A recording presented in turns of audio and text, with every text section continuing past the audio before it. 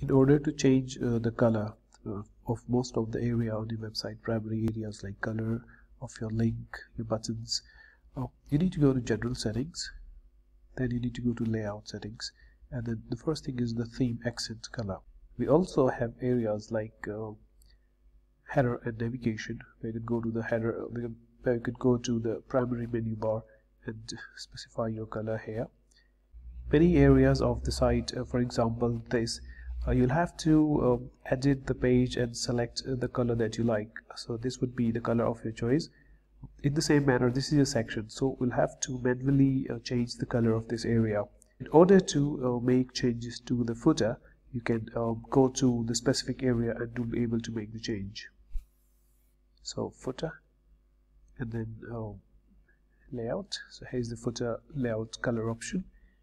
So these are some of the areas where you'll be able to make the necessary changes. And if we go to pages, we'll have to make any background related change ourselves. So there's nothing that we need to do manually. This is an area where you need to look at.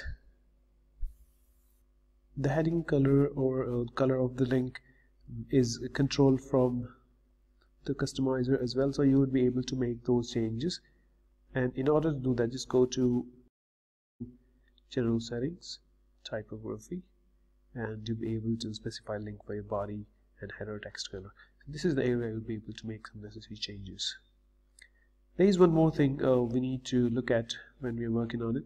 When you specify a theme accent color, whenever you do that, you just need to come to themes, then themes editor, select functions.php, and make a small little change here and specify the color that you have selected. So this will also address most of the color related issue. For example, accent color, this will be used on a lot of areas of the website where you would not have to manually specify colors. So that's how we do that.